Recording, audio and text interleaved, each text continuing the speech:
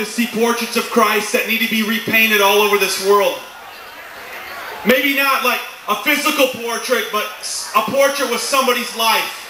You know, what they say, what they do, maybe even what they don't do. Some of you don't want to have anything to do with God because someone along the way painted a portrait of Jesus with their life and it didn't make a lot of sense. In fact, maybe even judged you. Maybe it hurt you. Maybe it left you for dead in your greatest moment of need. If that's you tonight and you're in this tent and you've come to see these bands, and you've got that portrait of Christ that's been painted to you that you associate Jesus or maybe even quote-unquote church with hurt or scars, that wasn't God who hurt you. That wasn't Jesus. That was man making a mistake, falling short. The Bible talks all over it. Man will fail you. He will never fail you. He's the only one that can't fail. See, when we as carnal beings try to take the supernatural and wrap it down to the natural, we always fall short. That wasn't Jesus who hurt you.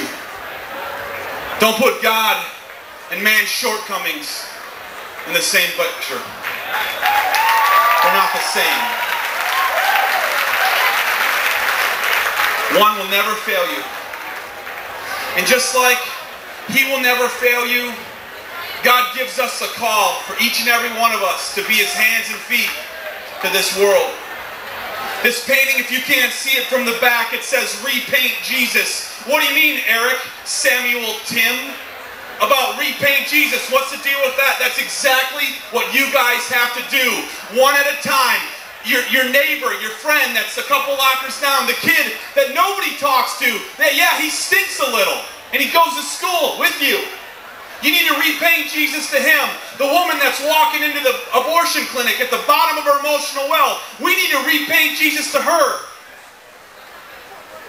You go through the list of people that need to have Christ repainted, and sometimes it's overwhelming, but that's all we have to do is start with one. Each one of us has just to decide to live our lives in a way that draws people to Christ, not pushes people from Him. Did you hear what I said? You have to live your life in a way that draws people to Christ, not pushes people from Him. There's a big difference, guys. A big difference.